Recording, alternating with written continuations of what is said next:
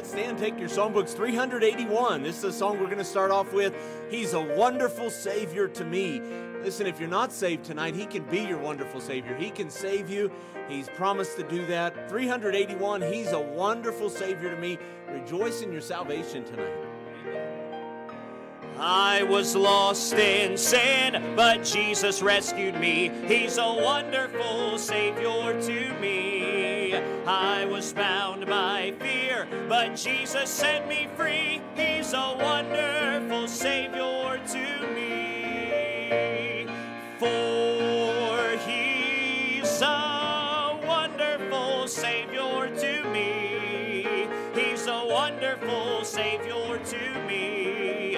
I was lost in sin, but Jesus took me in. He's a wonderful Savior to me. He's a friend so true, so patient and so kind. He's a wonderful Savior to me. Everything I need, in Him I always find. He's a wonderful Savior to me. For He's a wonderful Savior to me. He's a wonderful Savior to me. I was lost in sin, but Jesus took me in. He's a wonderful Savior to me. He is always near to comfort and to cheer. He's a wonderful Savior to me. He forgives my sin. He dries my every tear. He's a wonderful Savior to me. For He's a wonderful Savior to me. He's a wonderful Savior to me. I was lost in sin, but Jesus took me in. He's a wonderful Savior to me. Dearer grows the love of Jesus day by day. He's a wonderful Savior to me. Amen. Sweeter is His grace while pressing on my way. He's a wonderful Savior to me. For He's a wonderful Savior to me. He's a wonderful Savior to me. I was lost in sin, but Jesus took me in. He's a wonderful Savior to me. Amen. Praise the Lord. Aren't you glad tonight to be saved? It's good to be saved.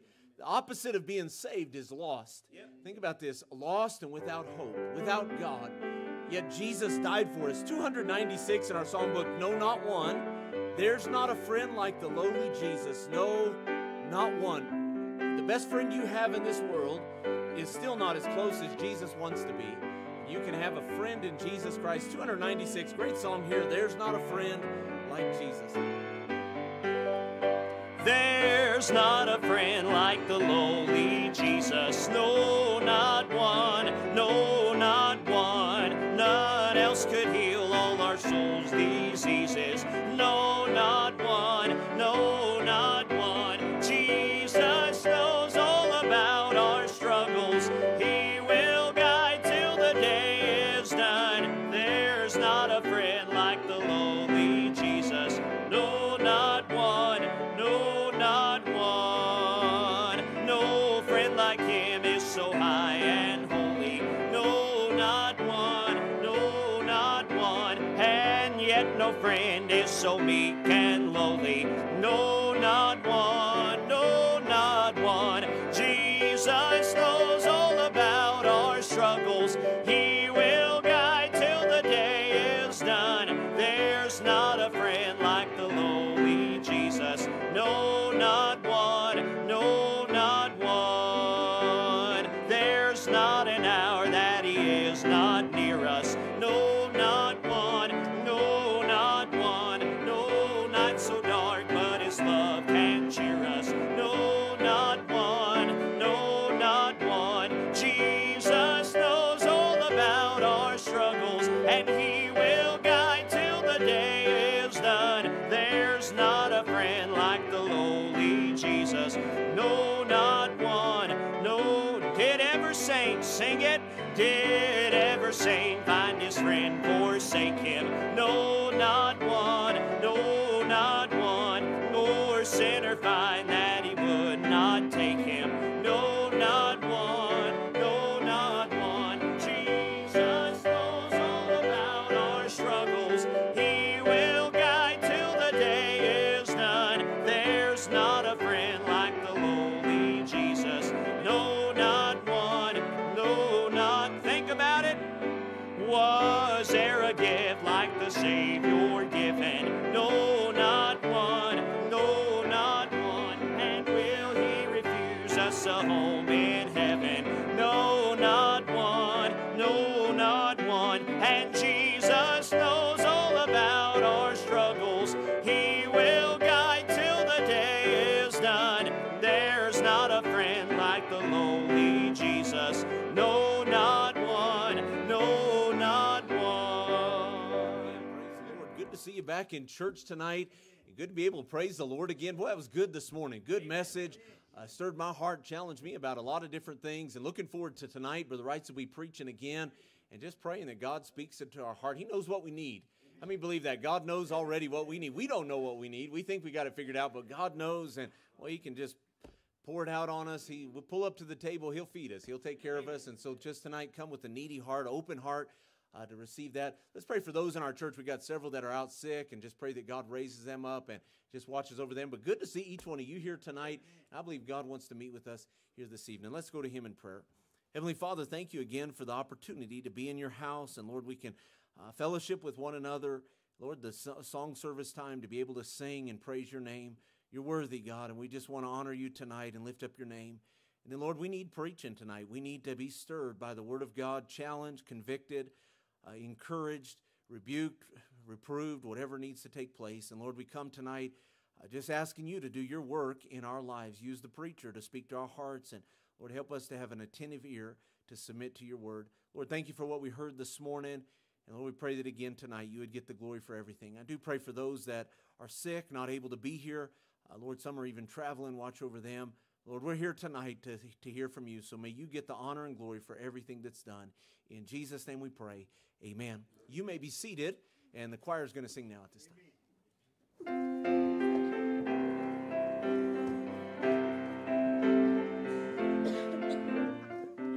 The man on the street, the rich in their palaces, the poor and unlearned, and the men of degree, they all have a soul in need of salvation, and they all have to come to Calvary.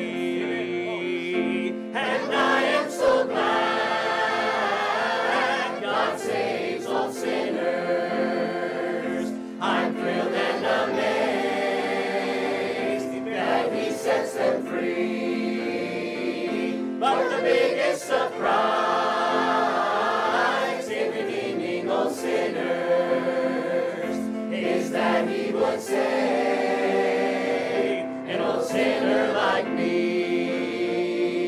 Well, was I so bad that I needed forgiveness? And was I so wrong I had to be redeemed? Well, I wasn't a thief, yet I lived in sin's prison, and I was as lost as a sinner could be. And I am so glad God saves all sinners. I'm thrilled and amazed that He sets them free. But the biggest surprise in redeeming all sinners is that He would save an old sinner like me. And I am so glad God saves all sinners. I'm thrilled and amazed that He sets them free. But the biggest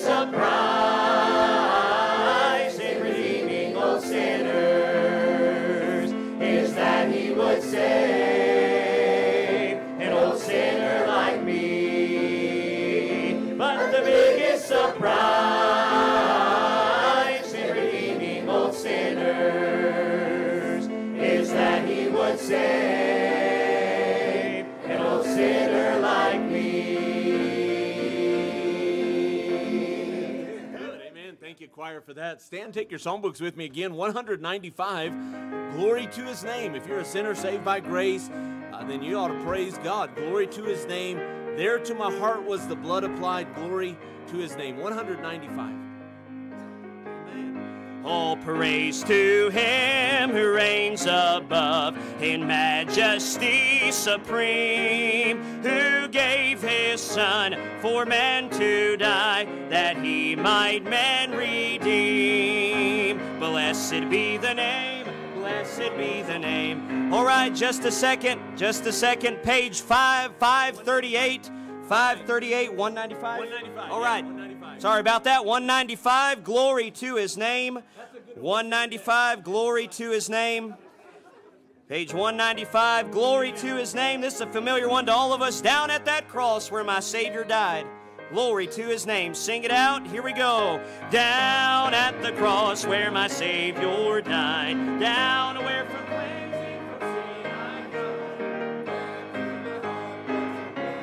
Applied. Glory to His name. And glory to His name. And glory to His name. And there to my heart was the blood applied. Glory to His name. On the third, sing it. Oh, precious fountain that saves from sin. I am so glad I have entered in, and there Jesus saves me and keeps me clean. Glory to His name. Glory to His name. Glory to His name. There to my heart was the blood applied. Glory to His name. And come to this fountain so rich and sweet. Cast thy poor soul at the Savior's feet, and plunge in today and be made complete. And glory to His name. Sing it, church.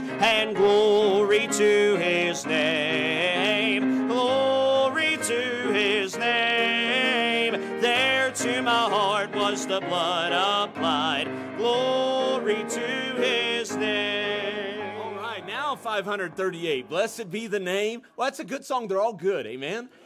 And I've got that other songbook memorized, man. I can know the song number and tell you what song it was, and I'm still learning on these here. This is a good one. Blessed be the name, 538. All praise to Him who reigns above in majesty supreme. Let's keep praising the Lord tonight. 538. All praise to Him who reigns above in majesty supreme, who gave His Son for men to die, that He might men redeem. And blessed be the name, blessed be the name, blessed be the name of the Lord. Blessed be the name, blessed be the name, blessed be the name of the Lord. His name above all names shall stand, exalted more and more. And God the Father's own right hand, where angels host adore. Blessed be the name, blessed be the name, blessed be the name of the Lord. Blessed be the name, blessed be the name, blessed be the name of the Lord. Redeemer, Savior, friend of man, once ruined by the fall, Thou hast devised salvation's plan, for Thou hast died for all. And blessed be the name, blessed be the name, blessed be the name of the Lord. Blessed be the name, blessed be the name, blessed be the name of the Lord. His name shall be the Counselor, the mighty Prince of Peace, of all earth's kingdoms conqueror, whose reign shall never cease. And blessed be the name, blessed be the name, blessed be the name of the Lord. Blessed be the name, blessed be the name, blessed be the name of the Lord. Amen. Good singing tonight. You may be seated. And I appreciate you singing out and getting to break in those new songbooks and look through there, singing out those songs. And boy, the song service is not just a filler on our service. This is where we get to worship God, admonishing one another in psalms and hymns and spiritual songs. It encourages us to hear those songs. You might be a blessing to somebody else as you sing out, and what a blessing that is. What a blessing it was this morning to hear Brother Reitz preach. Pastors in Durango, Colorado, the Frontier Baptist Church, been there for over 30 years now, faithfully serving the Lord. And I appreciated him preaching this morning, just a lot of Bible truths. I mean, just you can tell the man walks with God and knows his Bible, and I appreciate that. I think we're in for a treat again tonight. So let's be alert and paying attention. Let God speak to our heart in that. Right before Brother Reitz comes, my wife's going to come and sing. And then, Brother Reitz, you come and preach for us tonight. And let God use you tonight. Amen. Thank you.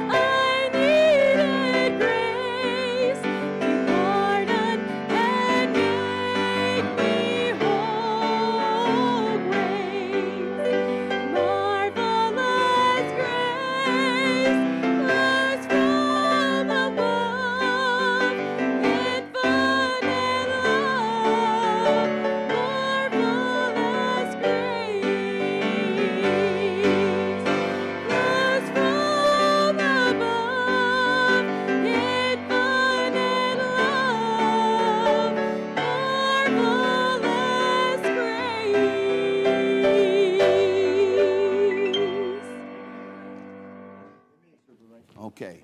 All right, take your Bibles and turn to the Gospel of Luke, if you would, here tonight. I'm going to turn to that passage as the main passage. And then I'm going to have you also find John 11 and 12, which really kind of continues the story. But I do want to thank the church here for even letting us come down. I love this church. I mention this church a whole lot, just what you stand for. I like one thing. I like how you do everything top notch. Man, this is beautiful. I said that this morning. And I always take notes, and just even on the sound system and your lighting system. And I know that, I don't take that for granted even over our men and even you ladies. You'll work tomorrow. I guess tomorrow's off for a lot of people, but it's your tithes and offerings. That's by the sweat of your brow. And I know your preacher feels the same way. I thank you for it. It's a good testimony. This church has a great testimony. God's blessing you. You've got a great mix, of course, older and younger and kids. I like seeing these guys up on the front row. This is fantastic.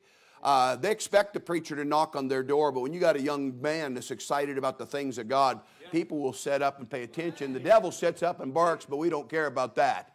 I'm just telling you, you've got a good thing going. God's been blessing you, and I believe your best days are yet ahead. I really do.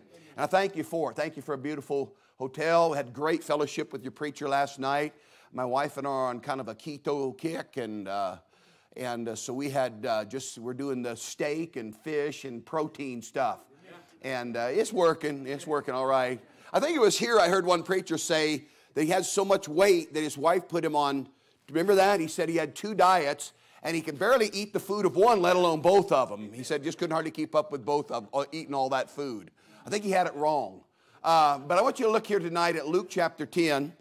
This is probably, I'm going to call it, just to title it, Choosing the Good Part. And just kind of as an aside, I think it's a sign for us today. I do believe that we're heading into the last days. I think we're, again, Jesus said, when you see these things come to pass, know that it's near, even at the doors. Now, we're not going to see all the signs. John R. Rice used to preach the rapture. There are no signs for the rapture. And I believe that. All the signs are for the revelation. That's because it's for the Jews. And the church is always mysteriously absent. Isn't that amazing thing? In the tribulation. I wonder why. Again, we can see a lot of things happening. Man, didn't people submit pretty quick on the vaccination? And I'm not judging you whether you got it or not. I'm just saying, man, you can see how people stand in line. And I mean, they're saying, hey, there's even the governor of Utah said today that the unvaxxed ought to be put in prison. And so I'm just saying, we're headed somewhere. And the devil's got a goal in mind. I'll leave all that junk to your preacher on what he wants to say or not say. But I want to tell you this, you and I can live successfully for the Lord in these last days. I really believe it.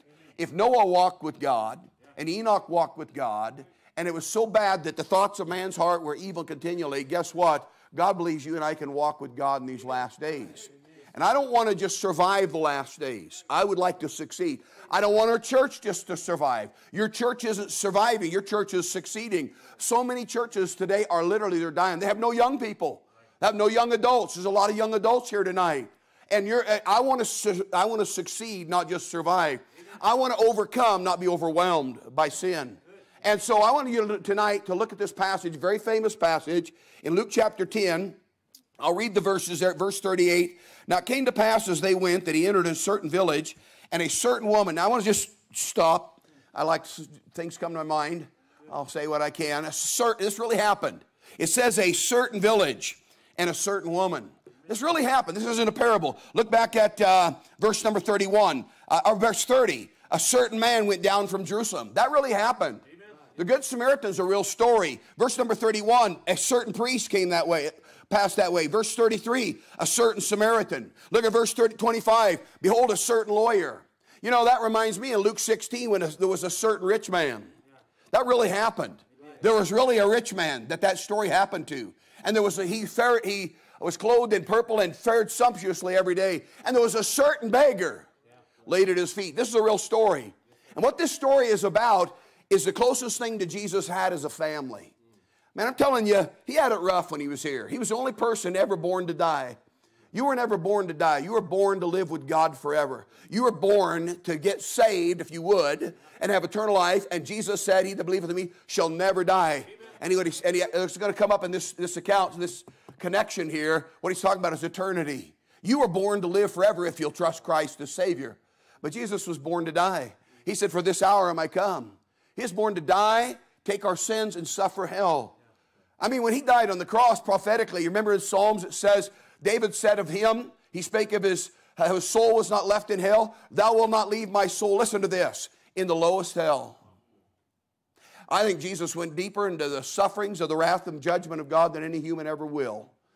Thou wilt not leave my soul where? In the lowest hell. I think he would go farther down. I personally would say probably he's even going to suffer the wrath of God maybe more than the devil himself. He was in the lowest hell, but he said, I'm going to get out by faith.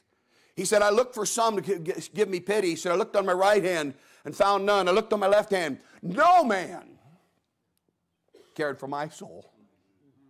You'll never say that, especially if you're saved. Because Jesus said, I'll never leave thee, forsake thee. There really are 5 negatives in there. I was reading into my wife today.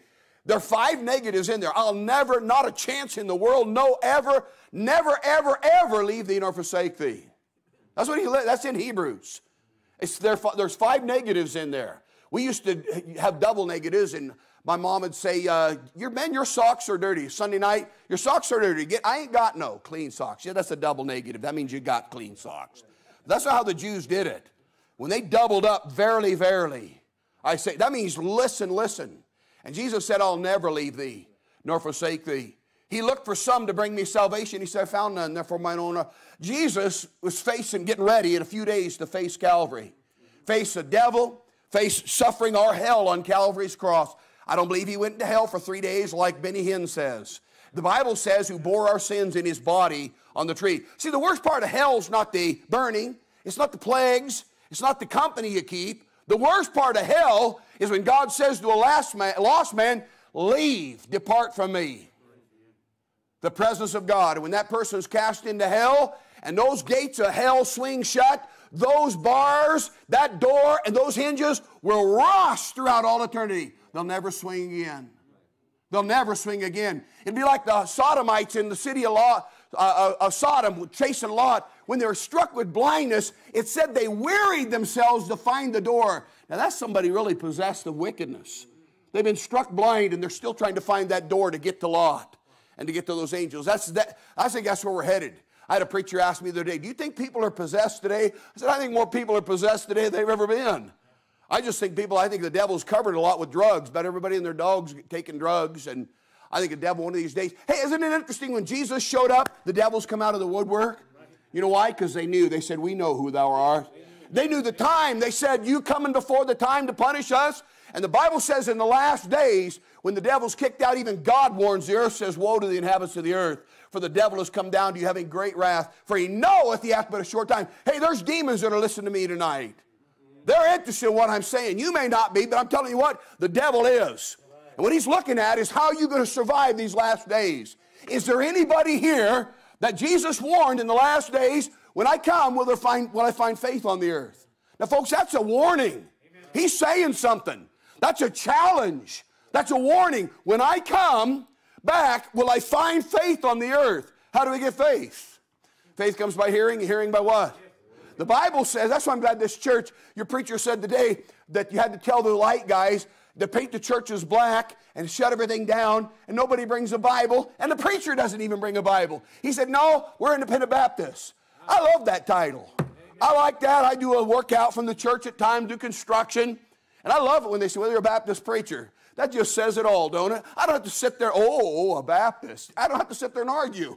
You know, they know exactly what we are if you're really an independent Baptist. And your preacher said, no, we need lights because our people read the Bible. And I'm glad this church does that. Man, we got churches today where the preacher's not even using a Bible. Isn't that nuts? That's absolutely insane. Verse 38, now it came to pass as they went that he entered into a certain village, and a certain woman named Martha received him into her house. And she had a sister called Mary, which also sat at Jesus' feet and heard his word. But Martha was cumbered about much serving, and came to him and said, Lord, dost thou not care, what a statement, that my sister hath left me to serve alone? Bid her therefore that she help me. And Jesus answered and said unto her, Martha, Martha, thou art careful and troubled about many things, but one thing is needful, and Mary hath chosen that good part, which shall not be taken away from her. Now I want you to look at that verse number 42 again. That's what I'm going to talk about, that good part.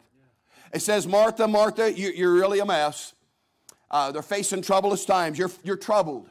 The word is torbidzo, where we get disturb or something turbulence. So that's where we get our English word. And he said, you're in a lot of trouble, you think. But Mary chose something different. She's made a different choice in your life. I'm glad for a lot of choices I've made in my life. You know, I never decided. I told our church that I've never pursued finances. I've turned my back several times on different situations. I could have excelled quite a bit in finances, and I've never pursued finances. And God's always provided for us. He's always provided, built us a beautiful kind of a log lap sided house. The church gave us some land, and we sold that and bought a little ranch. And now my son's the associate, and Durango's so expensive. Of course, you heard me say that we were given a building. It was worth $2 million leveled 15 years ago, and a parsonage, they estimated at $500,000.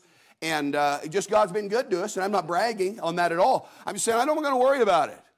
You're going to face some troublous times in these last days. Jesus and these ladies are heading into some troubled times. And these people are going to have their faith. Their world belief and their religious belief, what they believe about Christ, is going to be turned upside down, but not Mary's. It shows the good part. And I want you to think about that. What in the world is the good part?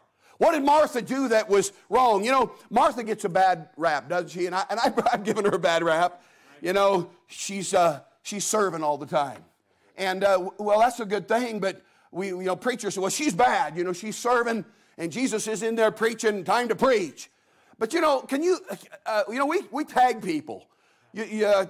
Thomas, if I said Thomas, what do you think of? Dowdy. I mean, we tag him. Wouldn't you hate to be tagged for one of your mistakes? Boy, I hope not. You made a mess, and then the rest of your life, nobody ever lets you forget it. Doubting Thomas. Yeah, there you go. And Martha, she kind of gets a bad rap.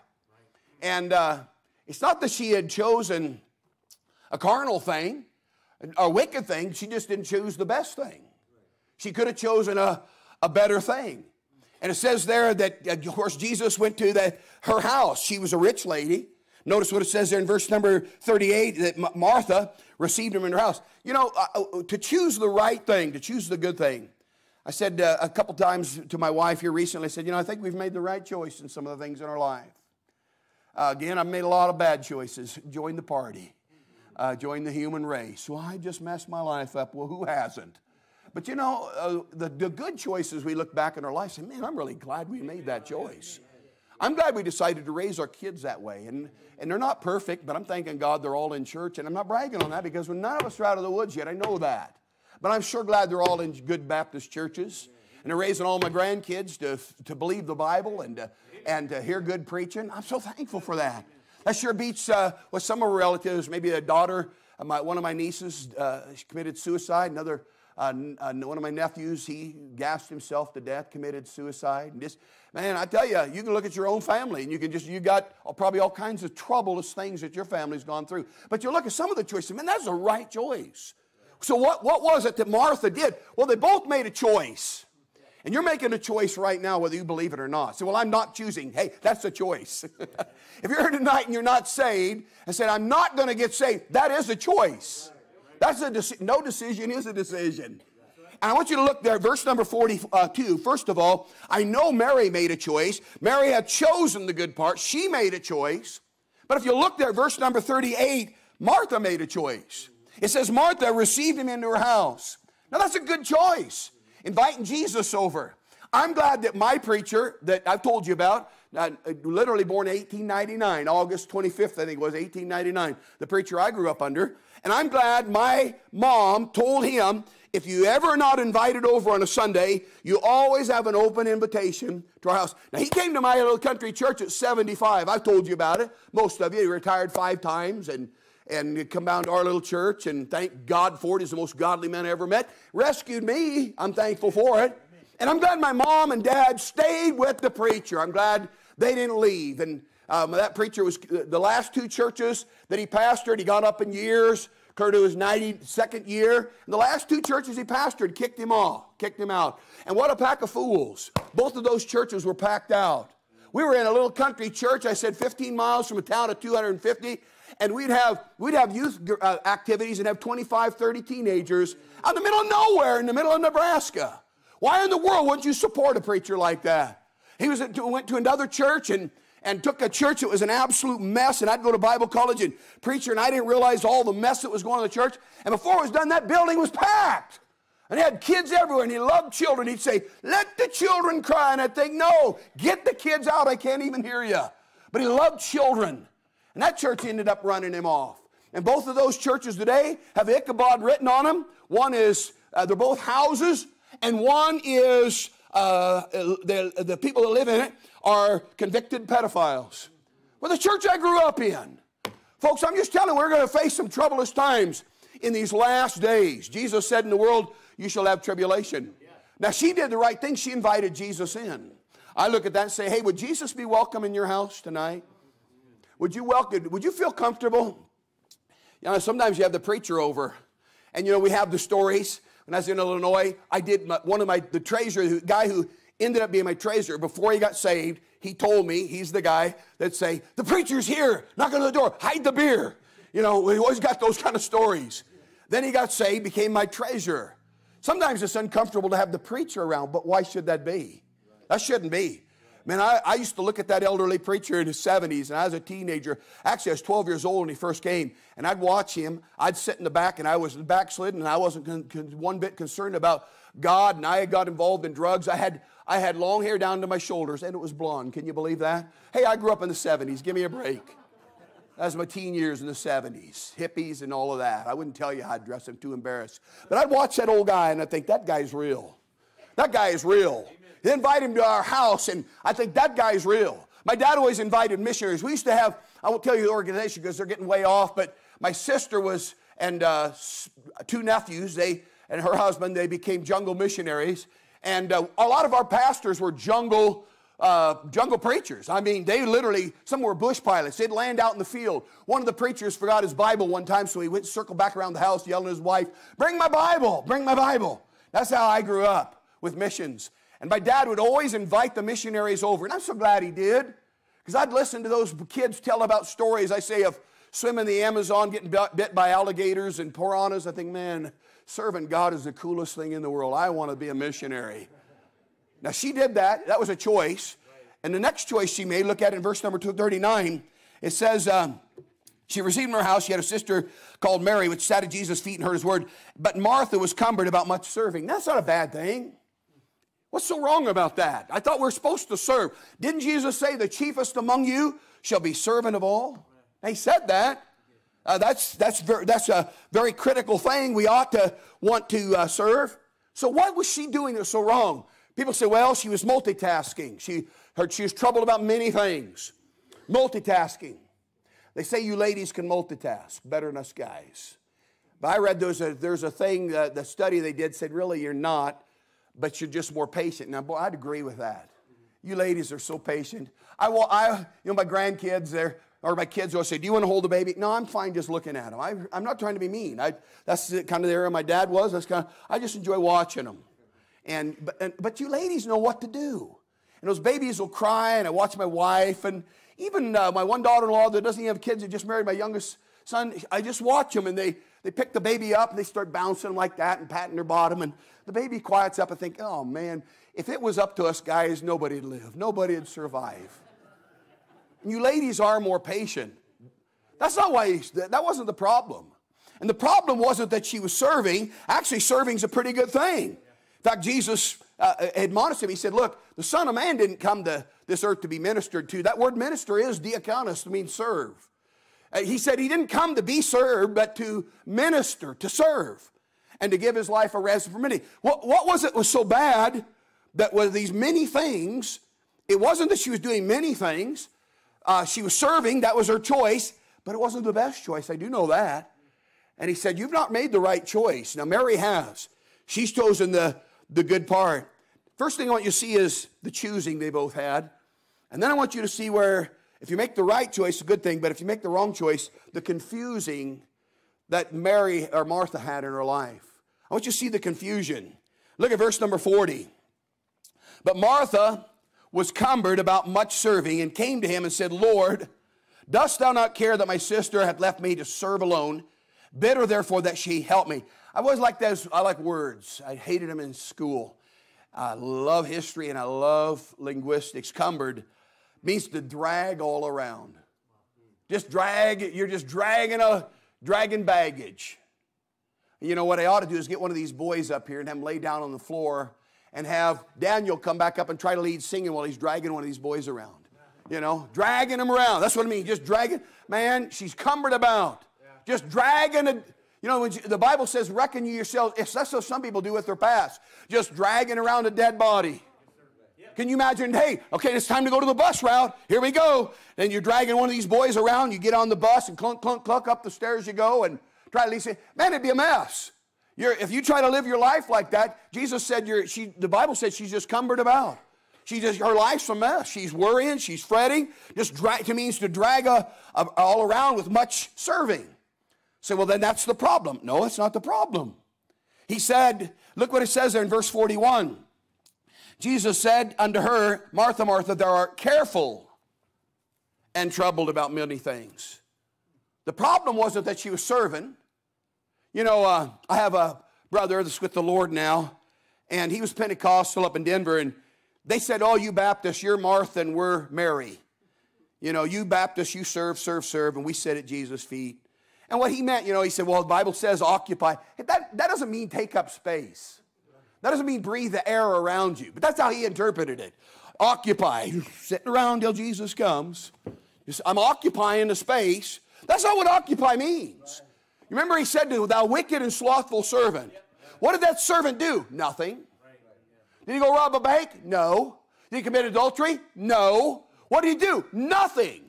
And Jesus said, you wicked and slothful servant, at the very least you should have put your talents in the bank and I got mine own with usury. Man, God's looking for us. He is looking for people to serve. It's not that she was serving. It's not that she was trying to do too much for the Lord, multitasking. The problem was she didn't have the right view about it. He said, you are careful and troubled about many things. And it caused her to be distracted. Man, her attitude got kind of bad. She went from choosing the wrong thing to being confused about what's going on to criticizing. Look at verse 40 again. It says in verse number 40, Martha was coming about serving and came to him and said, Lord, dost thou not care that my sister hath served me alone? Bid her. Wait, I thought Jesus was God here. I thought he was the Lord. How come she's telling Jesus what to do? My oldest son preached a sermon. I stole it from him. Lord, no. What a oxymoron. I think that's the right word. If it's not, you can correct me later. I think maybe a misnomer, I think is a better word. What a weird thing. God, no. Almighty, no. To saying, Almighty God, no. You know how many people did that in the Bible? You know, the angel of the Lord tells Lot, you better book it out of this city, lest thou be consumed in the iniquity of the city. Lot almost died for sodomy. So I didn't know he was a sodomite. He wasn't, but he was dinking around holding hands with them. And the angel said, get out lest thou be consumed in the iniquity of the city. God said, I'm burning it and everything in it's going up. You know what that tells me? That tells me what you and I don't do anything about, you're part of. Man, I've earned, I told our people, I'm probably going to be a mean old preacher. I've been nice all these years, and I've earned it. I'm sick and tired of people, the news, and people faking things and fibbing about things and not taking God serious. I'm tired of it. And I think God's getting tired of it too. I really do. It's time we get serious about serving God in these last days. And it means that we're going to have to pay a price. And he said that God told Lot, get out. And he said, flee out of the city. Don't look back. Flee to the mountain. And you know what Lot said? Oh, not so, Lord. Lord. God, no. Not going to do it. There's a little city down here. Is it not a little one?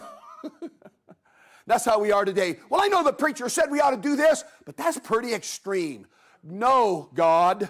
No, Lord. I'm not going to do it. He says to Peter, rise, kill, and eat. He says, oh, not so, Lord. Man, I'm not going to do that. These lips have never touched anything unclean. No, Lord. I mean, you know who else does that? Rich man in hell. Rich man in hell was told by Abraham, hey, he said, listen, if somebody would rise from the dead, isn't it interesting in that story? We say that, you know, he said, if someone rise from the dead, well, you know who did? Lazarus did rise from the dead. Did that convince people? Well, that's in John 11. We're going to look at in just a minute here. And Abraham said, no, that's not, that we're not going to do that. And he's barking orders, and he said, they have Moses and the prophets. And you know what he said? He said, nay, in hell, he's not one bit repentant. You know, people talk about purgatory. Purgatory, that's what the word purgatory is insinuating. You say, where's that in the Bible? Nowhere. Fire doesn't cleanse a lost person of sin. It sanctifies a saved person like Isaiah, but the devil always takes verses on service and mixes them up with salvation. What can wash away my sin? Nothing but the blood of Jesus. Nothing but the blood of Jesus. And here the rich man in hell is, and he said, hey, the Bible's what God has laid out. And he said, no. You know what I'm saying? I'm still not submitting. You know, the false prophet and the Antichrist, they're cast into the lake of fire, and at the end of the the millennium, Satan's cast in the lake of fire, where the beast and false prophet are. They're still there. And when the devil gets out of the bottomless pit at the beginning, he's still as wicked as ever. Fire doesn't change a person at all. People are rebellious. And you see Martha here. Look at this. Martha is, you know this about Martha? Every time Martha speaks, she's correcting Jesus. Now, you may think that's odd, but your preacher could name names. He could name names. Went through the gifts. And see, there are 7 gifts, I believe, for Roman 12, I believe they're service gifts. And the problem is when Martha doesn't choose the good part, you start criticizing. You start criticizing everybody. You're like the guy that ate Limburger cheese sandwich and had Limburger on his mustache, wakes up in the morning and said the whole world stinks. Pretty soon, nobody can do right. God doesn't even do right.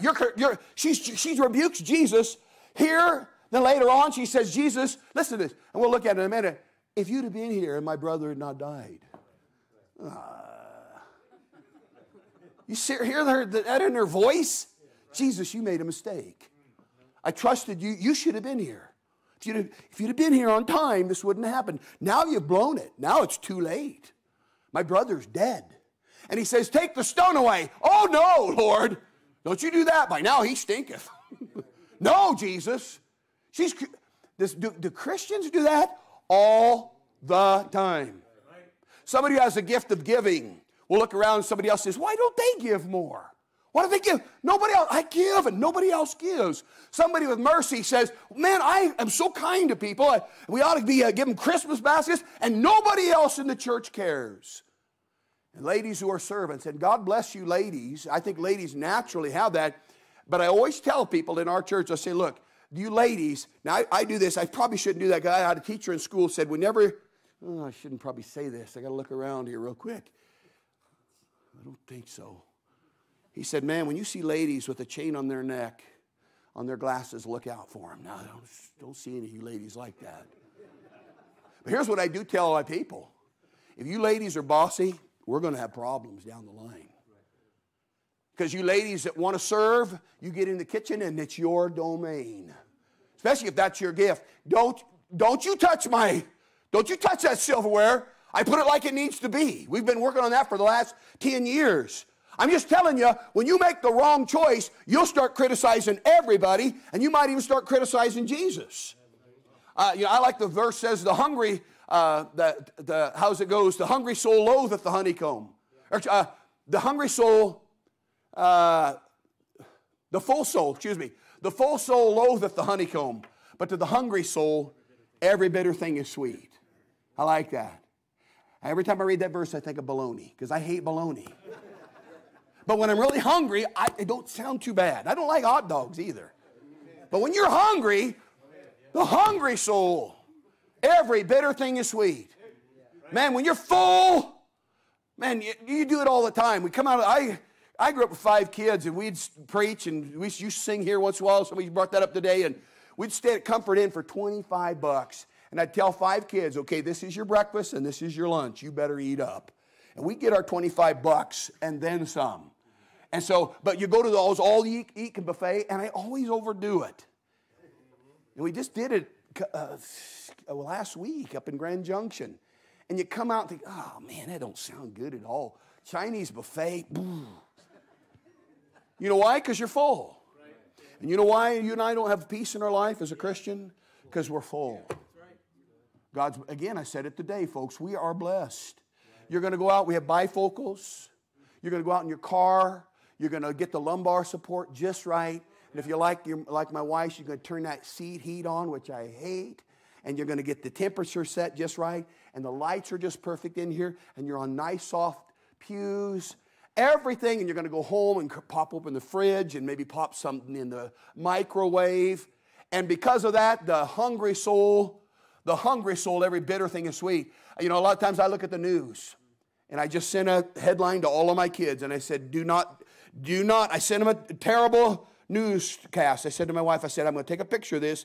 I'm going to send it to all 5 of my kids. You watch your children. And I sent it to them. And whenever I see a story like that, I think, and I do, sometimes I just say, thank you, Jesus.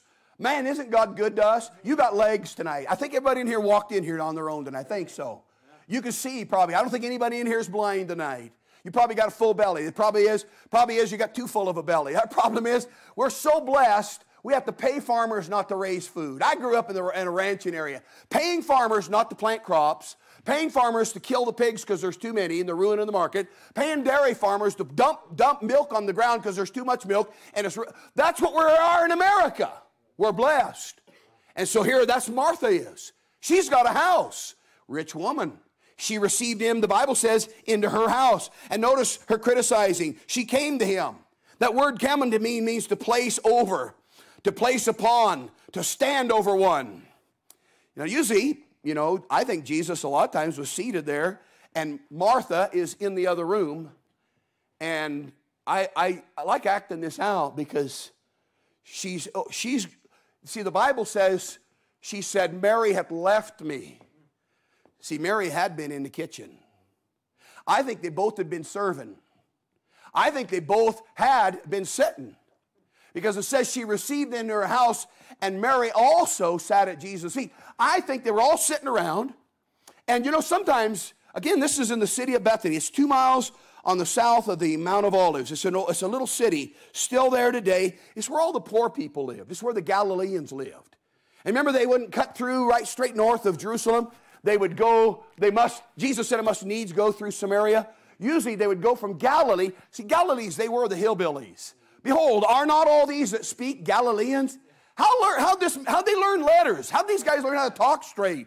These guys are Galileans. They got y'alls in there. And they would cut across there on the north by the Sea of Galilee, come down on the far Jordanian side. They'd come to Jericho, and they'd come up the ascent of Adam, the Aduma Way, the Red Way. And they'd come up there, and right before Jerusalem, they'd hit Poorsville. And that's where the poor people lived. And I was really surprised the first time I went there, and it's still where the poor people live. I'm not trying to be mean, but it was where the non-Jews lived, I'll put it that way. And the whole place, there was trash and garbage everywhere. And it really smelled. And I thought, but there's still poor people here in Bethany. But Jesus liked to stop there often. It was just a boy and his 2 sisters. I suspicion Martha was the big sister. She seems bossy, and it was her house. I suspicion Lazarus was the youngster probably. I was the youngest of 9 kids, but I was the youngest of 6 boys. So I was always stupid. Most of them are gone. If they were alive and could speak, they'd probably still say I'm the stupid. I'm the dumb. I'm the little brother. I suppose that's what they thought of Lazarus. And Martha, it's her house. And pretty soon she starts looking at this. Well, man, this preacher's preaching long here. What happened here? It's 12:10, and there's no McDonald's around here. Mary, come on, help me. Go in the kitchen. They go in the kitchen. They start getting, man, there's no McDonald's. They start working around the kitchen. And I always say, I don't know how it happened, but somehow Mary slipped out. It's time for preaching. Maybe she's trying to listen a little bit like you ladies in the nursery. And she heard something, and she slipped back in there and sat at his feet. And I can see Martha look out. Mary, where'd Mary go? She looks out, well, that no good, lazy sister of mine. And that bugged her. I can see her in there in the kitchen, and I always say, like you ladies, you a little bit mad, and you take that silverware and you throw it in the door, just a little clang. Dishes, clang, bang. She starts doing that, and she looks out, and Jesus just going right on. He's not saying in conclusion. And pretty soon she looks out and just huffing and puffing. And pretty soon she stomps out there and stands over Jesus and said, Jesus, Lord, would you command my sister and tell her to get back in here? And Jesus said, no, I won't. He said, I'm not going to do it. But first off, I like how he said, Martha, Martha. Man, when God calls your name twice, you're in trouble. You better listen. Simon, Simon. That's how he did it. Simon, son of Jonas. Satan had desired to have thee. Abraham, Abraham. Man, when God calls your name twice, Martha, Martha, you are a nervous wreck, aren't you? Thou art careful and troubled about many things, but one thing is needful. He rebukes her. I don't think she changed. We'll see that in a minute. That's the next thing. She starts complaining to Jesus. Look at verse 40. It says, she was cumbered about much serving and came to him and said, Lord, dost thou not care that my sister hath left me to serve alone? She left me to serve alone. That word alone is moron or moros, where we get the idea solo, single, monotonous, monotone. She's a Johnny one note. Look over, keep your hand here, but look over at John chapter 12. I mean, this lady, she was a servant. Again, thank God for you ladies. I'm not saying we don't need servants and ladies to serve. We sure do. But, man, you can cause more trouble sometimes than the devil. You can cause a hornet's nest in a church when you get out of shape. Look what it says there in John 11. It says, and Jesus 6 days before the Passover came to Bethany. Same town. Different home, but same people. Where Lazarus, which had been dead, whom he raised from the dead, where they made him a supper. Now, the other Gospels will tell you, it says it was in the house of Simon the leper. And that's important to see. Because later on it said Judas, Simon's son. Which a lot of preachers believe, and I believe it was in his house. And I think his dad had been healed of leprosy. And Jesus embarrassed him, and it really just burned Judas all to pieces. Because Mark says right after this happened, with Mary coming in. See, both of these ladies are here. It says look at verse 2, and they made him a supper. Look at Martha served. So she takes over the kitchen into somebody else's house. She goes in there and said, all right, I'm the lady here. I'm in charge. And all you ladies will say, get organized here. Now, let's, sister so-and-so, I want you doing this. It's not even her house. She's serving. And it says, but Lazarus was one of them that sat at the table and then took Mary. All three of them are right here again. You see in this story, and I want to back up, look back at Luke 11 again, or Luke 10. I want you to back up. We'll come back to that just in a minute. I want you to see the choosing, the confusing, the criticizing, the complaining, and even the commanding. She starts telling Jesus what to do. She says, Jesus, tell my sister to get up and get back in there. She tells Jesus that's what he needs to do. She starts commanding Jesus and telling him what to do. Bid her that she said that she help me, that she assist me. And boy, we can get to that. She kind of lost perspective. She thought what she was doing was more important than what Jesus was doing. And folks, you say, well, how would she have known? Well, how did Mary know? Mary, I believe, was the only person that got it. I got a list here. I'll see if I can find it here. I got 6 times where Jesus flat out told the disciples, hey, I'm going to the city of Jerusalem. I'm going to be tried. They're going to try me, and they're going to kill me. They're going to crucify me, and in 3 days I'm going to rise again. And all 6 times they said, wait, what did he say? They didn't even catch it. She caught it. As far as I know, she's the only person in all the multitude that actually heard it. Look what it says. Look over at Mark chapter 11 real quick, where that story is. Look at Mark chapter 11. Actually, Mark 14. Mark 14, verse number 3. And being in Bethany in the house of Simon the leper, as he sat at meat, there came a woman having an alabaster box of ointment, very precious. Now, that's what you're looking at in John 12. And she brake the box and poured on his head, and there were some that had indignation within themselves and said, why was this waste of the ointment made? For it might have been sold for 3. Now, the other Gospels would tell you it was Judas that said it. He led the murmuring. Remember Brother Dawson? Murmur. Remember that? He said, it doesn't even sound good. Murmur. Do all things without murmuring and disputing. And Judas said, I don't think that was right. Jesus shouldn't have done that. Peter, what do you think? Well, I don't think it was probably too good either. Yeah, it wasn't good because there's some poor people out there. That was 300 pence. We could have helped a lot of poor people. Preacher shouldn't have done that. Well, you know what, Judas? You're right. Andrew, what do you think? And they started a little murmur session going. You know what, Jesus? He's going to face Calvary. That Martha comes in and said, do you not care about me? I mean, talk about the audacity. They're in a boat, the disciples. The boat's going down. Jesus asleep. And they're saying, Lord, carest thou not that we perish? Save us. Well, think about it. Why is Jesus asleep in a storm? The Bible says water is coming. Man, he was exhausted. He'd been helping so many people. He was sleeping through a storm. Man, you may not realize that preaching drains you. It drains you.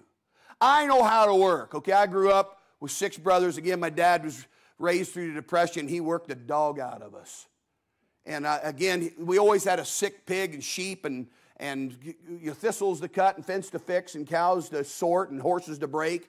And when I graduated from high school, I come home and there wasn't a single chore on the place. He didn't have a sick sheep or pig anywhere. And I said, Dad, I said, no chores. He said, no boys. I thought, oh, I'm smart. I know how to work. I despise people that are lazy. I'll tell you this about Martha. She wasn't lazy.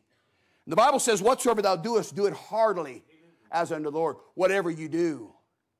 Whatsoever you do in word and deed.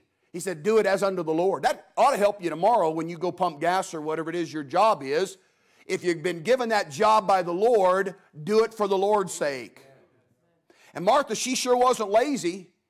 And she comes in and she says, Jesus, she's abandoned me and I'm in here slaving and laboring away. So he wasn't rebuking her for serving. She probably could have said, well, what are we going to do? What are you going to do? Feed 5,000 people with 5 loaves and 2 fish? What are we going to do? Where are we going to get food?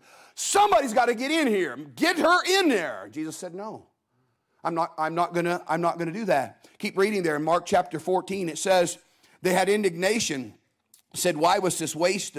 Look, anything done on the Lord's not a waste. Anything you do for the Lord. The facilities here, if you are preaching the gospel here, and you're believing the book here, and trying to follow the Lord here, every nickel you put in that offering plate is not a waste. It's given for an eternal purpose, an eternal plan. You singing a special, playing the piano, singing in the choir, is not a waste to God. It is to the devil. But you know, I'm glad I've made some right choices. I look at some of my other family members, and I look at what they've done in life, and man, some of them do pretty well financially, and I don't have one bit of regret about that. I'd rather have my kids, if you came to me and said, I'll tell you what, I'll give you $1 million, I'll give you $10 billion if one of your kids wouldn't serve the Lord, I'd say, keep your trash. Man, more than anything in my life, I pray that my kids, and now I'm praying for my grandkids, and I'm not bragging. I don't know, but boy, I pray to God they get saved. But I don't want to just get saved. I don't want to survive. I want them to succeed. I want to be in good churches. I want their marriages to be strong. I want them to love the Lord and love each other and not waste their life. And they said, well, this is a tragedy, a waste of the ointment. It might have been sold for 300 pence and have been given to the poor. And they murmured against her. And Jesus said, let her alone. Why you trouble her? She hath wrought a good work on me, for you have the poor with you always, and whensoever you may do them good. But me you have not always. She had done what she could. Oh, what a statement. She had done what she could. She has come aforehand to anoint my body to the burying. She has come beforehand to anoint my body to the burying. She has come beforehand to anoint my body to the burying. She knew. She knew. In fact, John says, against the day of my burying, she's kept this up. She'd been saving 1.5 years wages. I remember one preacher saying he thought what she was saving up was kind of her dowry. I don't know. I don't know where he got that. But I'll tell you this, she'd been saving up for a long, she caught it. And she'd been saving up for about 1.5 years. When Jesus would say that, she thought, I got to get ready. Because he said, we're only going to have 3 days. We're not going to have time. That's what it says. It says she did this ahead of time. Against the day of my burying. She knew he was going to die. She knew he'd be buried. She knew it'd be a fast burial and a fast resurrection. And they wouldn't have time to get the job done. So she said, I'm going to do it early. And she started stockpiling her wealth. And they were poor people. They were poor people. And she'd been putting this together against, he said in John, against the day of my burying, she put this all together. And look what it says there in verse number 10. And Judas Iscariot, one of the 12, went out to the chief priest to betray him. He said, that's it. You're going to embarrass me? You embarrass me, Jesus? I'm going to go out. We'll see who's boss. Do people in churches do such things? I've been in some pretty big church battles. I've been in some big ones. I remember one, I was telling my wife, again, I can laugh about it now, and I went through a church battle before we started our church, and one of the criticisms against me was that I used the Bible to answer every question. What a terrible thing for a preacher to do. Plumber using a wrench when he comes to work. The guy stood up and said, well, he uses a verse every time you ask him a question. And I started to try to explain something, and I couldn't help it. I said a verse, and he said, there he goes again. It's funny now, but boy, when your life's turned upside down, it ain't so funny when you're going through troublous times. But I think I made the right choice. In fact, that's why we even started our church. I said, God, if I did you wrong and I shamed you, go ahead and just shut this thing down, smash me. I said, but if I did the right thing and followed your word, I said, I ask you to do one thing, just honor your word. That's all I ask. Just honor your word. I think I made the right choice. I think if you're in church tonight, I think you're making the right choice. I think if you yield to the Holy Spirit tonight, I think you're making the right choice. I think Judas made the wrong choice. You know why he made the wrong choice? Because he's bitter. Look real quick, and while we're try to wrap it up here, look at John 11. Look at it. Here's remember Paul Harvey? And now you know the rest of the story. John 11 and 12 tells how it all come out for all three. I said, here's Martha. She's in chapter 12, but look at chapter 11. Now, a certain man, and I'll just read quickly here, was sick, named Lazarus of Bethany, same town, the town of Mary and Martha. It was Mary which anointed the Lord with ointment and wiped his feet with her hair. His brother Lazarus was sick. Therefore his sisters sent unto him, saying, Lord, behold, he whom thou lovest is sick. See, Jesus loved this family. Look at verse 5. Now, Jesus loved Martha. He loved her. He loved Mary. He loved Martha. He loved Lazarus. They all knew it. He's really sick. He's got COVID or something. He's sick nigh unto death. Quick, get Jesus. Tell him the one that he loves. I'm throwing that in. Don't you forget to put that part in. You know he loves him. And the Bible says he was a friend. See, I really believe you're choosing how you want to go to heaven. You know, Psalm says, what time I am afraid, I will trust in thee. What time I'm afraid, I'll trust in thee. Isaiah said, I'll trust in thee and not be afraid. I heard a preacher say, that's either you're going to go to heaven first class or economy. How are you going to go? You can fear and worry and fret and be cumbered about with much serving and be all stirred up and shook up and terrorized and all the rest and say, I'm going to trust God. Or you can trust God and not be afraid. Now, I'm not bragging. I might have told you this here. In 2016, I had a heart attack. I was over in Jordan doing an archaeological dig. I had a heart attack for literally a month, and I didn't want to go into the hospital there. So I was taking Pepsi and aspirin, you know, just trying to get through the thing. And it was a hard dig, and I come back, and man, it hit me hard. And they had to go in and take me. And I'm those kind of typical guy, and I didn't want to believe them. And so the nurse kind of got that, and finally she's sitting across me. She said, look, you had a heart attack. Okay, I said I needed to hear that. Because I don't want to believe them. And I'm not bragging on this. Because I don't want to brag because that opens you up to the devil. When I actually go and die, I might have a tough time. I might be afraid. I pray I won't. But I know this. After I was in rehab, not alcohol rehab. I guess that's what I heard people say, hey, you better qualify what rehab you were in. It was for my heart, okay?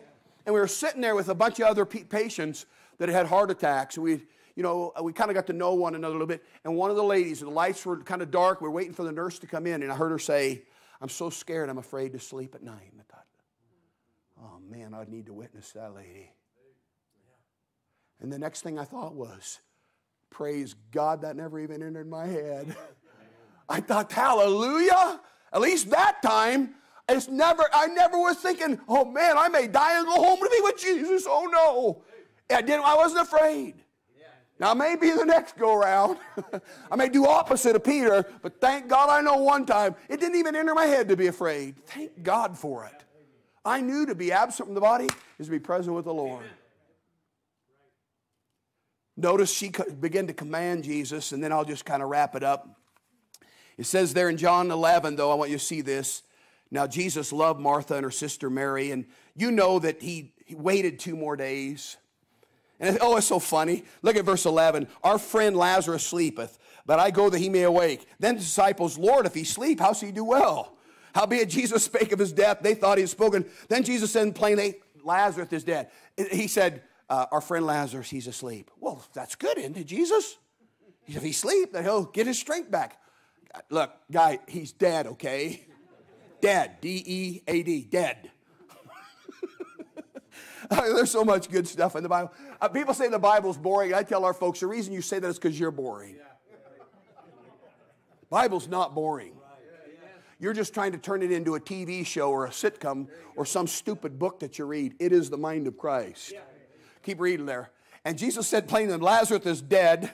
I am glad for your sakes that I was not there, to the intent that ye may go, that ye may believe. Nevertheless, let us go unto him. Then saith Thomas, here's doubting Thomas, which is Didymus, said to his fellows, let us also go that we may die with him. See, again, we pegged these people, but at least he said that.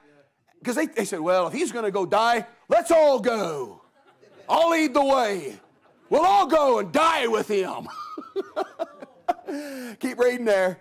Then Jesus came, he found he'd lain in the grave 4 days already. And now Bethany was nigh unto Jerusalem, about 15 furlongs. And many of the Jews, look at this, came to Mary, this is critical, to Martha and Mary to comfort them concerning the brother. Then Martha, as soon as she heard that Jesus was coming, went and met him.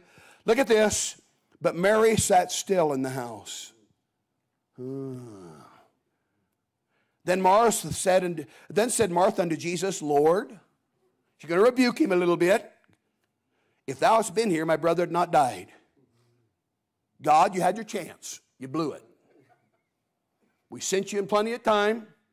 I don't know what in the world you were doing, but you're dinking around. Now my brother's dead. It's too late.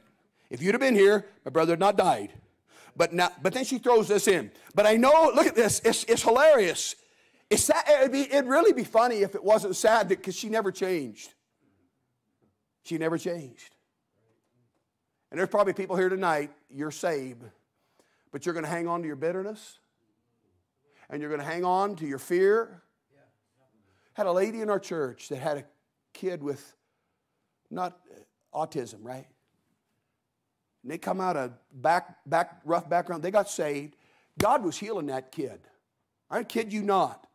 And I told our church folks one time, I said, I believe God's going to heal that kid completely. And he was on the move, but Mama got mad.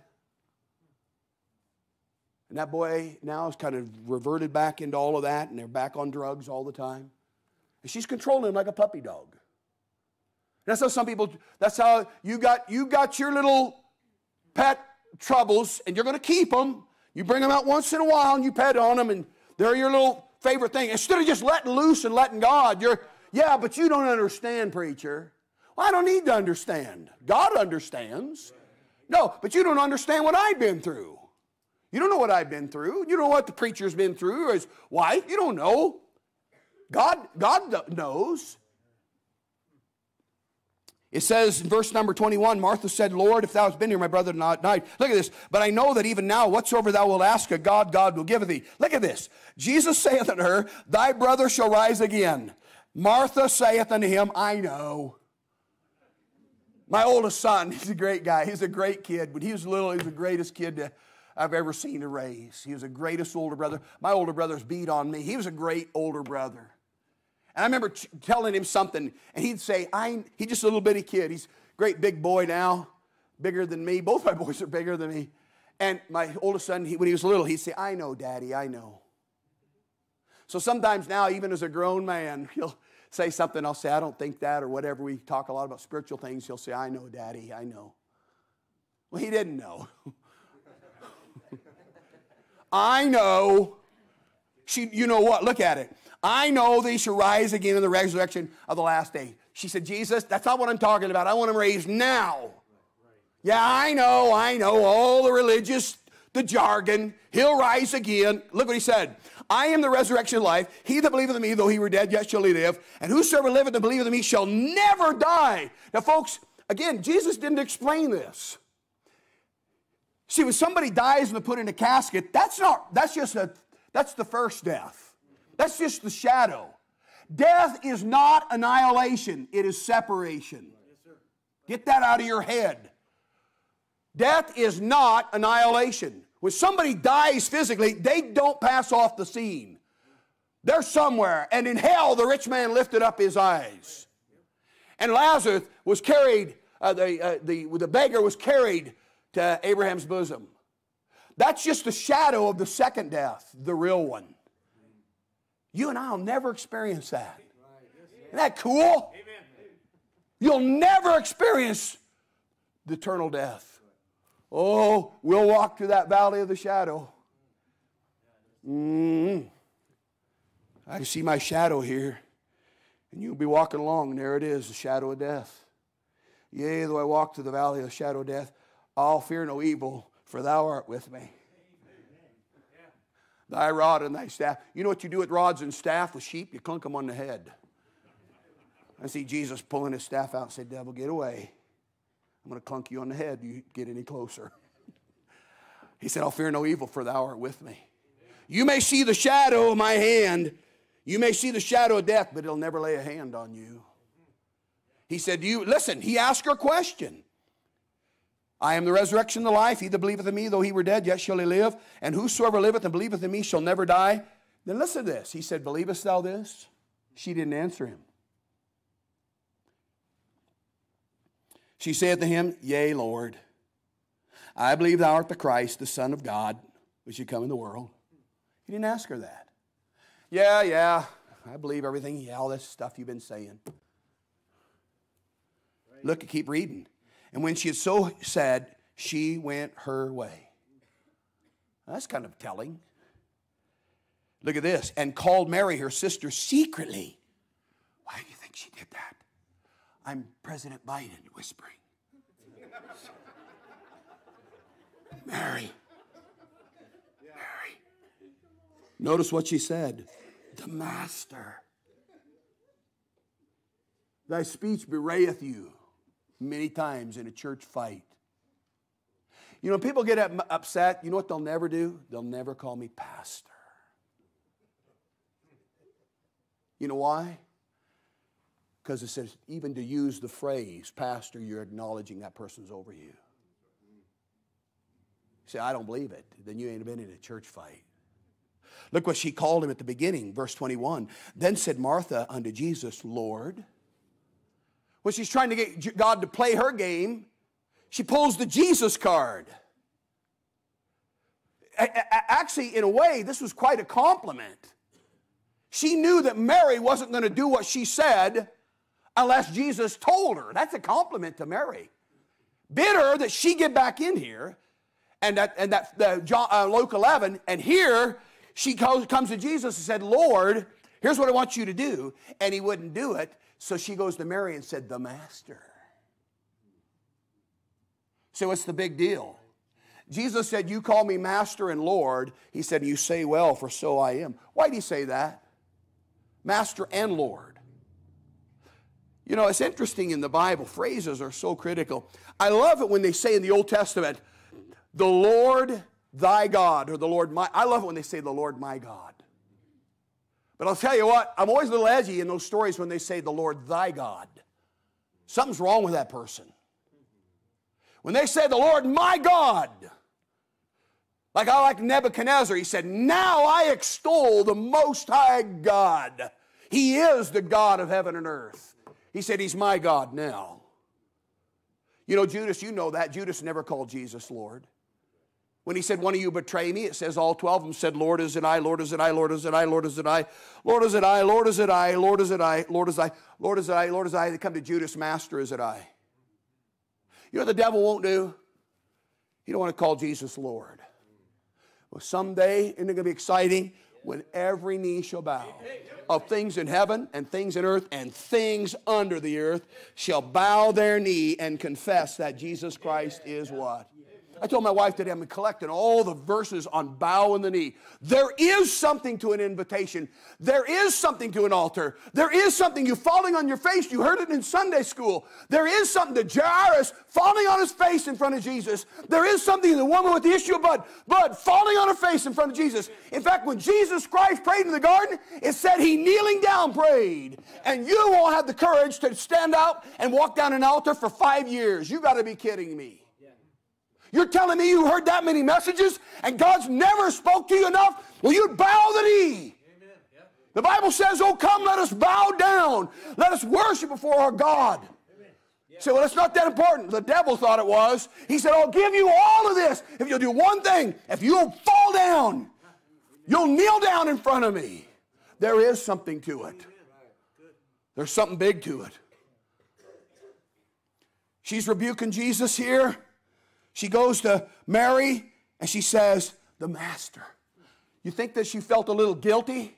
You know what she's trying to do? She's trying to drag Mary into her sin. That's what she's doing. Mary's where she's supposed to be. She's waiting on Jesus, trusting Jesus. She goes in and said, Master, he's calling you. He didn't call her. Where do you read that? He called her. Keep reading. It says, and as soon as she heard that, she rose quickly and came to him. Look at, now Jesus was not yet come to town, but was in that place where Martha met him. He didn't move from that spot. What spot? Where Martha went her way. He said, I ain't going no farther. Some of you, by choice, are going to plateau in your Christian life. You don't have to. Say, you don't understand, man, what I've done. Paul was a serial killer. David murdered people. Moses murdered a man. David was an adulterer. Abraham had a problem. He lied. His wife had a problem. She was a liar. They had a son, Isaac. You know his problem? He was a liar. He had a wife, Rebekah. You know what the problem was? She was a liar. They had a son named Jacob. You know what his problem was? He was a liar. They all had problems.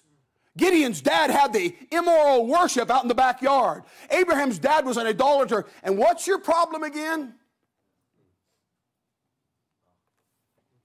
He says he stopped right where Martha was. And the Jews which went within the house, they comforted her. They saw Mary, and she rose hastily, went out and followed her. She goeth to the grave. Man, everybody's totally messed up. they're all confused. Oh, there goes Mary. She's running to the grave. She's probably going to throw herself on the tomb. We better go out there and grab her. Then Mary was coming where Jesus was and saw him. She fell down at his feet, saying, Lord, if thou... Now she's repeating what her sister. And I see people do that when they get out of sorts with God. I like the phrase, the black sheep like it when the white sheep get a little dirty because it makes them feel more comfortable. When you get out of sorts with God, you try to drag everybody down you can so it makes you not look so bad. Now, the preacher didn't say, I don't know if I'm hitting on anything or not here. But the reason I'm doing it is because I know we're all the same. The names and faces change, but the guilty are the same. I'm just kidding. Churches are churches. People are people. Keep reading. When Mary was come, she fell down. Verse number 33, Jesus therefore saw her weeping, and the Jews all, look at this, also weeping, which came with her. He groaned in the spirit and was troubled. Now he's troubled. You know what the word troubled there means? Agitated. He's angry. He's angry at what's going on. It's getting worse. It's chaos. He groaned. That means indignation. Like a horse. I grew up with horses, and when they get angry, sometimes they'll snort. They're mad. They're about ready to do something. Like a bull. I can read cattle. I can see, I'll say, man, my son-in-law, he's better now as a better rancher than I, but he grew up more in the city, and he's got cattle and horses, chickens, dogs, and everything like that. But I tell him, say, that cow is getting ready to charge you. That bull is going to take you in about 5 seconds. You can just see it on men. They're getting ready to take you. They're going to run you over. They're thinking about it. And Jesus, the Bible says, he groaned, and his spirit, and he was troubled. He said, where have you laid him? They said, Lord, come and see. Jesus wept. And the Jews said, and they're off. Behold how he loved him. And they said, could not this man, which opened the eyes, they're off. Oh, Jesus messed up. We're with Mary. We're with Martha. Jesus, could he not have done a miracle and kept this guy alive? Could he not have helped this guy and opened the eyes of the blind, caused him that even this man should not have died? What did Jesus say about it? He therefore again groaning in himself said, oh, I think he went like, oh man.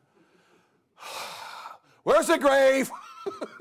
It's over there. Lazarus, come on, come forth.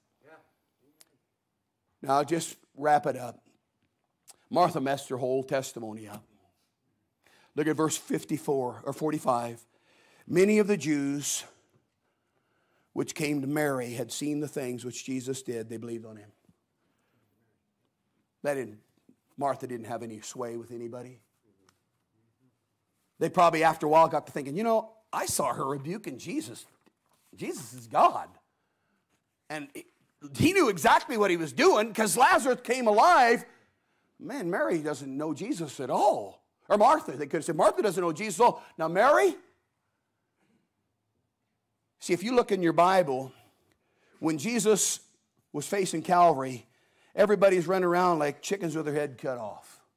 Disciples over here cussing here. They're running here. They're hiding here. They're afraid over here. The women, they're crying. Where'd you take his body? And we got to hurry and get Jesus anointed. You know what, this Mary right here? She's nowhere to be found. Where was she at? I have a sneaking suspicion she probably was where she'd always been, sitting there waiting on Jesus. This Mary was not with that crowd of other women. She's waiting. Well, I said 3 days. I cannot wait for Sunday. And boy, I'll tell you what, I think we're heading in a day where people are going to be running around.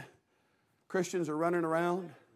People are confused and worried. You never read on the tombstone, this person's dead because of worry. But I'll tell you what, most people probably could have something like that on there. Because worrying, fretting causes distress and suffering and ulcers and anguish and grief and headache and torment and all kinds of things. I told my wife this. I'll be done. I promise you. I'm not lying to you now.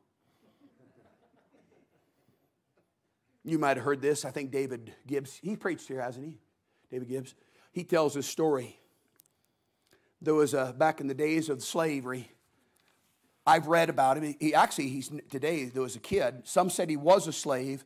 Others I've read on said his dad was a slave and his mom was free, but he was born into that slavery situation. And David Gibbs tells that his mom was beat. They were owned by a terrible taskmaster. Literally beat his mom to death. Well, and he held his mom as I believe it was a 9-year-old boy. He held his mom while she breathed out her last breath. And while she was dying, she said, Charlie, one thing, don't ever turn your back on the Lord Jesus. David Gibbs tells how the master was so angry at that boy, he beat him. He said, you'll never have a day off. He said by the time he was a young man, he was covered with scars from the top of his head to the sole of his foot. He never got a day off. I read on him not too long ago. But when he got to be a teenager, that's when the slaves were set free. And he wanted to be educated. So he'd work 14 hours a day, 6 days a week, still, even when he was free. But then at night, he would run 10 miles barefoot to a school where they'd teach him how to read. The kid was smart. He picked up Greek. He picked up Hebrew. He started to learn how to read. He got saved. One day, he felt called to preach. They had him preach a little bit when he was a young man. He said, one day I was called to Philadelphia to start a church. He said, you can't start. Philadelphia, that's where those educated people are. You can't be doing that. Your background. He went and took a church, and they said in 1 year, the building, they packed out 5,000 people. And they said in 1 year, that was only half of the church attenders, the church members, I should say. Black and white. This guy wrote songs. They called him the father of gospel music. In fact, the whole song, We Shall Overcome, came from a phrase, a song he had wrote. Did great things for the Lord. Some of the songs you might remember, Stand By Me, or Take Your Burden to the Lord and Leave It There. Instead of that guy being bitter and angry against God, against humans, he got saved. And thousands of people got saved because of him. Again, the sad thing is with Martha, I don't see her ever changing. Came to pass, they're in Bethany, Martha served. I don't think Joseph's brothers ever really changed. Did they go to heaven? Yeah. But after 17 years of Joseph caring for them, feeding them, when Dad died, they said, he's been lying all along. We knew it. He's a little hypocrite. The other shoe's going to drop. Dad's dead. He's going to kill us now. And they wrote a fake letter saying, Dad said, right, here's a letter from Dad. Dad says, forgive your elder brothers. And you know what it says when Joseph read it? You know what he did? He wept. I think one of the reasons he wept is he knew his brothers hadn't changed a bit. Hadn't learned anything. He said, I'm going to care for you and I'm going to care for your little ones. He said, God did this. You meant it for evil. Man alive, you've had bad things happen to you. That doesn't mean when you forgive that God's not going to judge that person. He said, what you did was evil. Listen to this. He said, but God meant it for good. You know what that word meant? He meant it for good. It means to twine it. You ladies, you braid your hair. You take a little bit here and there and you do this. Somehow Joseph figured that out. He said, God meant it. He twined this whole thing. I always say, why didn't God just rain up there? Why couldn't he said, God, you put me through a living hell for 13 years and I've gone from nothing but trouble in my life, and all you'd had to do was just rain up there. God wanted to do it different. And he trusted the Lord. Remember Daniel? When Daniel knew the decree was signed, he went to his own house, his windows being opened, he kneeled down on his knees and what? Gave thanks. For what? He's a eunuch, I believe. He's totally alone, no family. You wrecked my life, Nebuchadnezzar. You tortured me. I'll never have kids. I'm a child of the king. I could have been king of... There's a chance he could have been Josiah's son if you do their time in 3 months. He could have been a 3-month-old child when Josiah passed off the scene. Just knowing how God works, I wouldn't be a bit surprised if he'd have been the future king of Israel. And he might have known it. He loved Jerusalem. He prayed 3 times a day towards Jerusalem, and God would never let him go back. But it came time to die. He said, thank you, God, for giving me a good life. Thank you for letting me know you. Thank you, I know where I'm headed. Heaven's my home. Thank you, God, for using me in my life. That choice is yours. It's a choice. That's the good part. Mary chose the good part. Let's stand to our feet and bow our heads for a word of prayer. Father, I pray you'd help us. We're all making choices every day. We're going to make a lot of choices, I believe, in these last days. We're going to make a lot. There's a lot to choose. There's a lot of things to choose. There's these young people. They can choose to do and have and see and experience anything like no other age. I pray, God, these young men, these young ladies, young parents here tonight will say, I'm going to choose the good part. I'm going to invest my life. I'm going to invest my life in eternal things. I pray that men and ladies of this church will say, we're going to stick by the stuff. Doesn't matter, I don't care what the last days hold. Mary didn't let anything change her on that. Martha got her off a little bit, but there she is back trusting the Lord. She anointed his feet, said, I believe you. You're going to come up out of that grave. And I think she was sitting there waiting for 3 days. Said, he said it, and I believe it. And I pray, God, you'd help us tonight. If there's someone here tonight that's not sure they're saved, that they'd realize tonight that is where it all must start. They need to be saved. Come now and let us reason together. You invite them to be saved. And if there's someone here tonight that's not sure they're saved, I pray they'd come and let someone take the Bible and show them how to be saved. And I pray, God, as that piano in a moment plays, that moms and dads and young people and men and women, Lord, would choose the good part in these last days. I'm going to have the piano begin to play with our heads bowed and our eyes closed, that the Holy Spirit of God is speaking to you tonight. He's doing it for a reason, Mary. He's doing it for a reason, Martha. He's trying to say something. He says to Martha, hey, do you believe? Oh, yeah, I've heard that 1,000 times. I'm glad Mary didn't say that. I'm glad Mary trusted. You know what? It says that when that was all done and the word got out, if they wanted to find out about Jesus and this trust in the Lord, he can even raise the dead, guess who they went to? They went to Mary. She had the testimony. A testimony is a test. It's a test. That's why it's a testimony. And it means you go through the fire, you go through the test, and you come out on the other side victorious. Why do you think God told the 7 churches, he that overcometh, whatsoever the Spirit saith, he saith to the churches.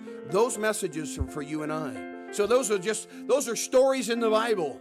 Hey, you know what the Bible says? All these things that were done unto them were written for us and in sample unto us, upon whom are come the ends of the world.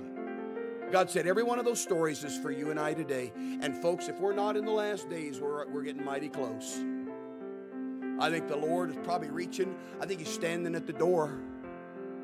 He's probably ready to reach for that doorknob, and God's going to say, go get them. And what you and I are in these last days, what you and I get done, we had better be busy about our Father's business. I look up the latter part of the other, I'm on the other side of the hill. I think, man, time's getting short. I think, man, what I got to do for the Lord, I want to get busy. So, well, I've wasted my life. Well, I'll tell you, I'll remind you, Abraham was 100 years old before he really learned the power of prayer. Haggai was 80 years old, and God called him into the ministry. Can God use you? Yeah, He can. Does He want to use Martha? He loved her.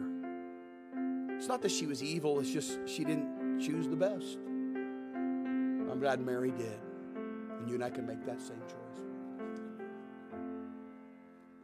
Amen. Thank you. Let me have your attention. Wasn't that good tonight? A lot of good thoughts in there. Choose the best part. Amen. Sitting at Jesus' feet.